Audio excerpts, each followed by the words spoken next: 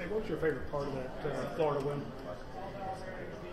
The whole game, honestly.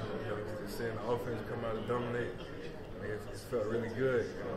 Defense came out and tried to play the best game we could. It just paid off as a team for us. You guys started the game off with a fourth down stay, and Richard got the big swat away there. How much of that sort of just set a tone for you guys' defense going forward? We just wanted to come in the game and come out fast and play with confidence, and that start right there led us to the whole game with a lot of confidence. Did you hear after the game, Dan Mullen said that they really wanted to score first and make you guys play from behind. Did you hear about that afterwards? I really did hear about that. Really?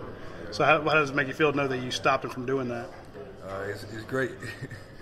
I'm sure you've been asked, about the Buckets semifinalists. What does that mean to you? It means a lot, man. It's a blessing.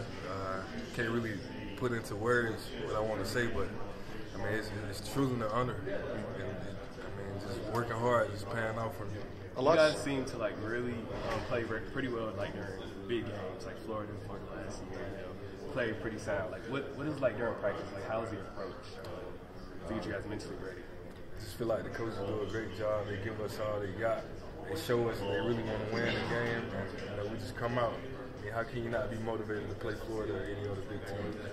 There's a lot of talk about the tight ends y'all been facing last week against Florida, Albert O coming up against Missouri. But what can you say about y'all's tight ends? And they kind of don't get a lot of talk about them, but I'm sure y'all have to cover them sometimes in practice. What can you say about Charlie and Eli and all that? Charlie, they do a great job of blocking, running routes, get open. I feel like we got the best tight end group in the nation.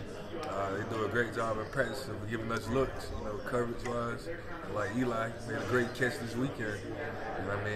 Just working hard and going against good on good in practice, paying off for everyone. Congrats to you.